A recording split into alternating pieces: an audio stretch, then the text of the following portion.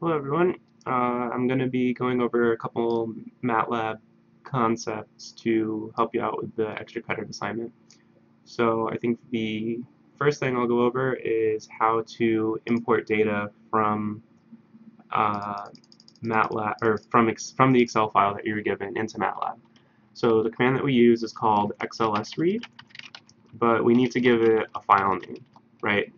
So we need to kind of choose the file basically that we want to import. So the way I suggest doing that is by using this function UI_getFile, right, and give it two output variables, and you can just call them A and B. So you type this in, click enter, and it'll bring up a box that'll allow you to choose the file that you want to import into Matlab. So mine's saved in Dropbox.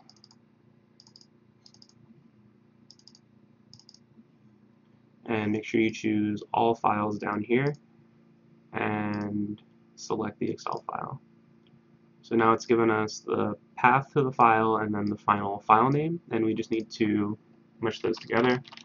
So we'll say file name equals bracket B comma A. And there you go. So that's the entire file path, including the file name, and we can use that as an input for our xlsread function that'll import the data from Excel. So you want to have three outputs, and it'll be num, text, and raw. So num will be the variable that gives you all the numeric information from your Excel file. Text is all the text information, and then raw is everything all combined. And the function is xlsread, and we'll just put file name, and then we need to list the sheet number that we want to import.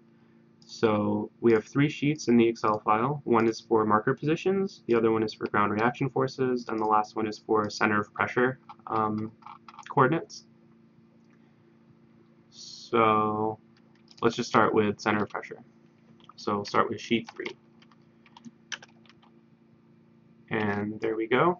So if we look at our num variable, it's only the numbers in that sheet. The raw variable has everything, and the text variable just has the text, which is just the headers at the top of the Excel sheet.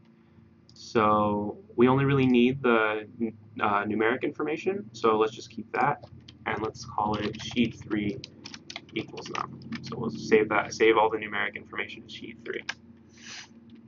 Then we're going to do the same thing, except we're going to import sheet 2. And again, we'll just save the numeric information from sheet 2. And then we'll do sheet 1 and save the numeric information from sheet 1. Okay, so now that you have that, you will probably want to just choose the specific data that you're interested in, right? So we don't need all the information about all the markers in the Excel sheet. So if we go to the Excel file, or first actually, if we go to our marker placement guide, let's go to the dynamic guide, and we'll probably we're probably interested in a marker at the ankle, right? And we're interested in the right ankle, that's what's in the problem description, right? From right heel strike to subsequent right heel strike. So we're looking at the right ankle. So we'll be looking for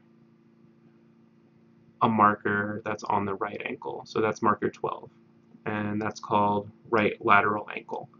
So in the Excel sheet, that is RLAN, right lateral ankle, and those are these three columns. So actually, it's probably better if we look at it in the Matlab raw variable, right? If we look for those, RLAN. Here we go. So it's column 95, 96, and 97. So those are the columns that'll give us the position information that we're interested in. So what I suggest doing is making a RLAN X variable, which has all the X coordinate information for the RLAN marker, and calling it, setting it equal to sheet 1. We want all the rows, but we only want the information from the 95th column. And then you can do the same thing for the Y data, but from the 96th column, and and then you can do the same thing for the Z data, which is in the 97th column.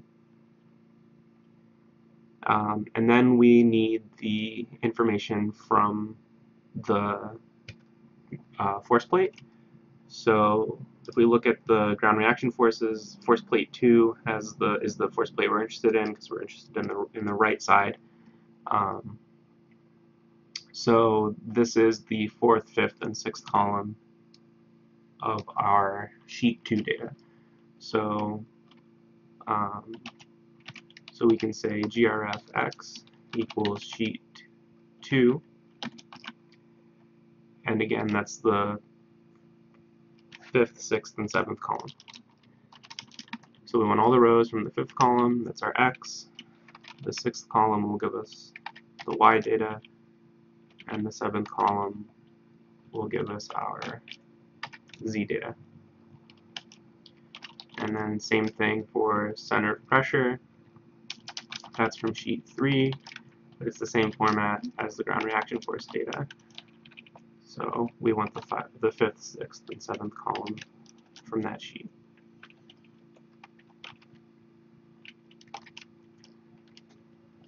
Okay, so now we have all our data. Now it's just a matter of kind of putting it in a form that's usable for us to solve the problem. So can close this down here, make this a little bigger. So the next kind of tricky thing, and probably the last thing I'll go over in this video, because I think everything else should go pretty easily from here, is that the force plate data is captured at 2100 Hertz, but the marker position data is captured at 60 Hertz. So you have a lot more data points for your force plate data than for your marker data.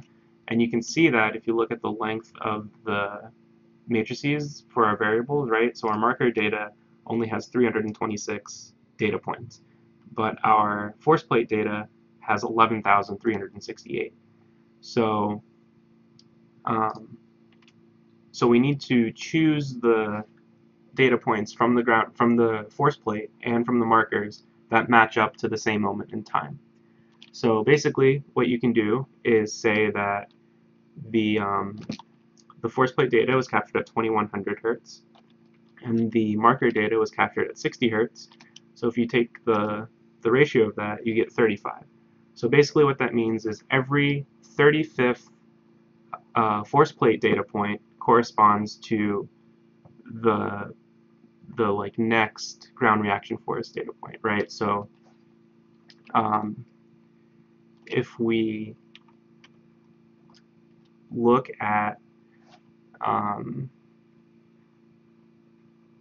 so if we look at the times, so let's define times for our data, right? So force plate time data is going to go from 1 over 2100, right? The first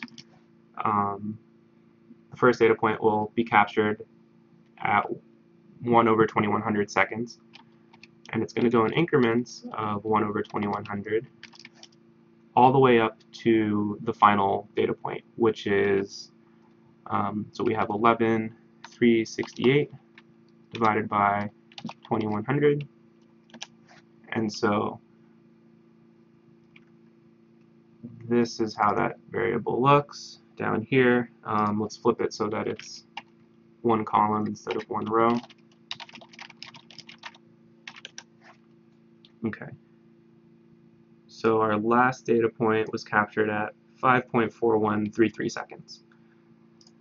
And then if we do the same thing for our marker time, right, this one was captured at 60 Hertz, so we do 1 over 60 instead of 1 over 2100. And we have 326 data points for the marker data. And then again, let's flip it so it's a column instead of a row. Now if we look at our marker time, we have 5.43333. So force plate time and marker time endpoints are pretty close, but they're not exactly the same.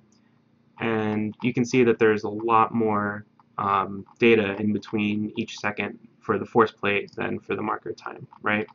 So we basically just need to match these times up. And again, we got our ratio of 35, right? So every 35th data point for the force plate information will correspond to the next data point in the marker time, right? So if we look at our first marker time data point is 0.0167 seconds. So for force plate time, the 35th data point should be 0.0167 seconds, and it is. So for all our force plate data, all we really need is every 35th data point. And so the way you can do that is by taking, so let's say like ground reaction force X, and let's call it truncated, right? Trunk for truncated, because we're going to exclude a lot of the data points that don't match up with our marker times. So to do that, we're going to say grfx trunk is equal to our original grfx, and it's going to go from 35 in increments of 35 all the way to the end of the vector. And there we go. And now we have a much shorter grfx data set that'll line up nicely with our marker data set.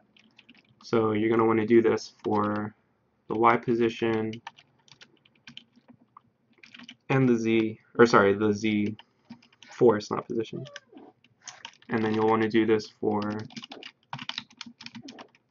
your center of pressure, and it's the same thing.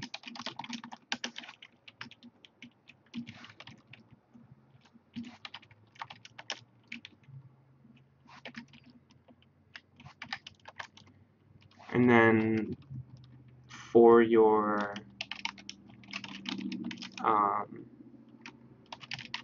marker position stuff, you will have to take off the last couple data points, right? Because our marker data ends at 5.4333 seconds, but our force plate data ends a little bit before that at 5.4133, right? So we're going to lose our last couple marker position data points just to make sure that we have the same number of data points for marker position and the force plate data.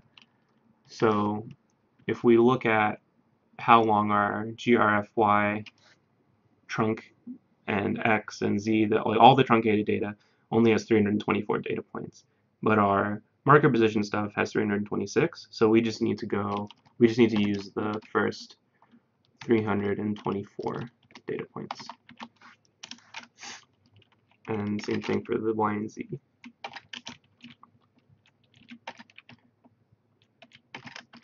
Okay.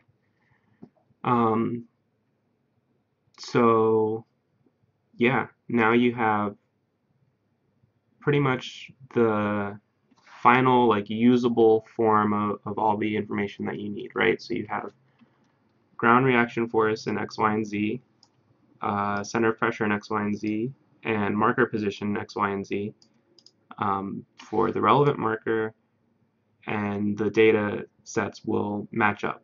So you can do your analysis from here. If you want to put them all into one big matrix, you can. So we can say that like all data equals, we can do, let's see, how do we want to do this? Let's say marker time, so we can have our time data, and we need to truncate that because we didn't before. And then we can have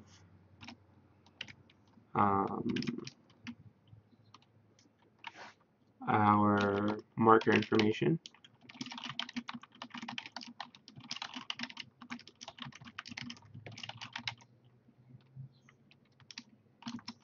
Then let's have our ground reaction force.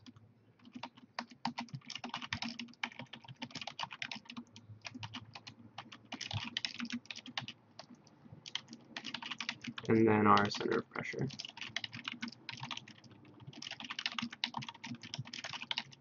And hopefully I didn't make any typos. And now if we look at our all data matrix, we have it all in one spot. And all the columns are the same length and everything lines up the way it's supposed to. And it's all good. And then if you want, you can export this to Excel. So the function for that is xlswrite, and basically all you do is say xlswrite, and let's call it, we have to give it a file name, so let's call it extra credit data, and then all data is the matrix that we want to import into Excel, and click enter, and there you go. It was written right into the directory that I've been working from. So if we double click on this, oops, let's not do it from there. Let's go into, how do I get here?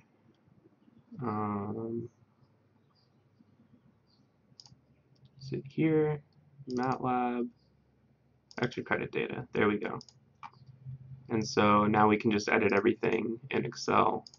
And if you come in here, you can say, this is our time in seconds. This is our right lateral ankle X, Y, Z. This is our ground reaction force X, Y, Z, and center of pressure X, Y, Z. And from there, you should be able to do the rest of the assignment much more straightforwardly. I think that that's pretty much all the MATLAB that you should need, and I think you can do the rest from there. So yeah, if you have any questions about anything else, let me know. Send me an email. Otherwise, I think from here you should be pretty good to go. So I hope this helped. If it didn't, or if you have any other questions, again, send me an email, leave a comment on the video, or I'll see you in class on Monday. So yeah, good luck with the rest of the extra credit, and I hope this helped. See you later.